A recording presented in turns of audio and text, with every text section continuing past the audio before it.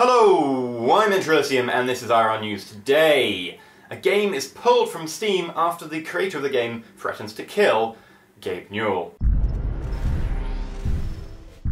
Okay, so Paranormal Activity came out on Steam a few days ago.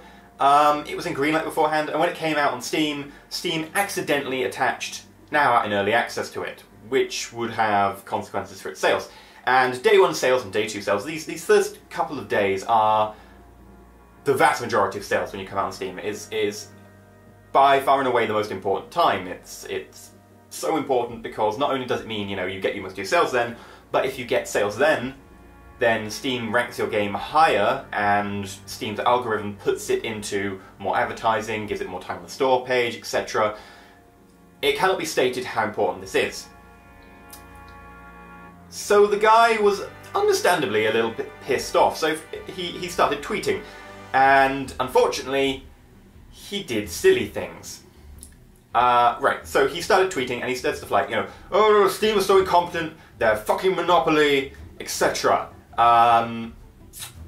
Okay, that's not great for someone you have a business interest with. I understand you're angry, but you haven't even, you haven't given Steam time, and you have a business relationship with them, a fairly formal business relationship. We're not talking suit and tie, but if you met Steam, then you probably would be. And then he said, I'm going to kill Gabe Newell, he is going to die. So Gabe Newell is the founder, owner, he basically runs Valve. He is Valve. Gabe Newell is Valve. And the creator of Paranormal Activity, Mike Malbec, threatened to kill him because of this. So Valve saw this tweet and they said, we don't take death threats against our employees lightly, we're terminating the relationship. And they closed down his Steam dev account and they took Paranormal Activity off of Steam entirely. Now, those of you who actually have it bought through Steam in the first couple of days, those of you who actually bought it, you still have Paranormal Activity, right? They haven't removed it from people's accounts. What they've done is stop it being available for sale, which of course is going to have fairly large consequences because the vast majority of games sold for PC are on Steam. It's gone beyond Monopoly. Steam is PC. It's something I honestly, people keep going, yay! But no, it needs to change because it doesn't give Valve an incentive to actually do the changes that really need to be made or, be pro-consumer.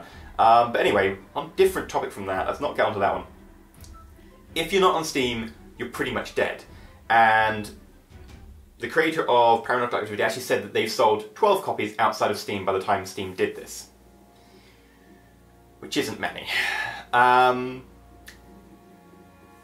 So basically, the entire game's been effectively ruined, killed off by Valve pulling it. However, death threats should not be taken lightly. Death threats are very, very serious. Death threats by someone who should know better against someone he has a very, proper arrangement with, is a very, he has a business relationship. It's binding, it has contracts, there is a business relationship there, and threatening to kill the guy in charge of the company just seems very, very stupid and wrong. Now the guy has apologised-ish and said that, it's stupid. I don't think I've seen him apologise, actually. I think I've seen him say it was really stupid. However, from what I can tell, this doesn't seem to be out of character, him going a little bit off the handle from what I can gather from people. And this is a problem with the internet, right? You often get people being like, oh, I could kill so-and-so, they pissed me off.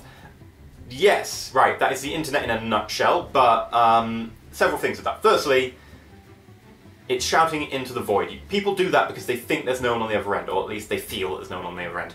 Wrong! There are people on the other end. Surprise, surprise. And they will turn off your Steam developer account. Now, the vast majority of people who do that sort of shit don't have these formal business relationships, which again is even more stupid on the part of the creator of Paranormal Activity. But it's still a death threat. I'm going to kill someone is a threat. It's not a metaphor, it's not a simile, it's a threat. To the vast majority of people reading that, it's a threat of you going to commit quite a horrendous crime. So, even if you don't have a formal relationship with Steam, it's a dick move. No, it's more than a dick move. It's, I think, it might actually be criminal. Threatening to kill someone is actually a criminal act, I think. I mean, of course, no one's going to take it like that. No one's going to go quite to that extent. But you see, the problem here is that no one should be making these crazy hyperbolic statements anyway that are over the top. I mean, it's crazy. Literally, it's way too much of a response, and secondly, it's not shouting into the void, and thirdly, you don't actually intend to go through with it, so why say something as incendiary as that? Yeah, the person was angry at the time, I understand it. You know, he basically had the entire game, you know, somewhat dumped on by Valve at the time, and now Valve have decided to dump it even more by canning it. However, that doesn't excuse crazy actions like that, and there will be consequences if you know, shout into the void. Because it's not a void, there are people in there. Actually, there are several billion people in the internet. And if you have a formed business relationship with any of them, then it's a lot more likely they'll see your tweets, and they probably are going to take action, especially if you consider that you're actually advocating doing a crime against them. And not only advocating it, but saying you will yourself. So, to be honest, I know there were a lot of people defending the guy, because, yes, it's an extreme response by Valve, but when someone threatens to kill the guy who owns and runs Valve, it's understandable. So, So basically, Baronautical Duty isn't available on Steam now. Probably won't be. I don't think Steam are going to change their policy on this one.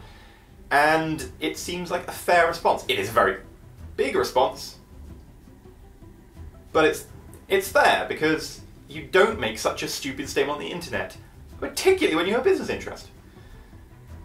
I'm EnterElysium. This has been IRL News. If you've liked the video, like the video, and if you're not subscribed, please consider subscribing. Stay shiny.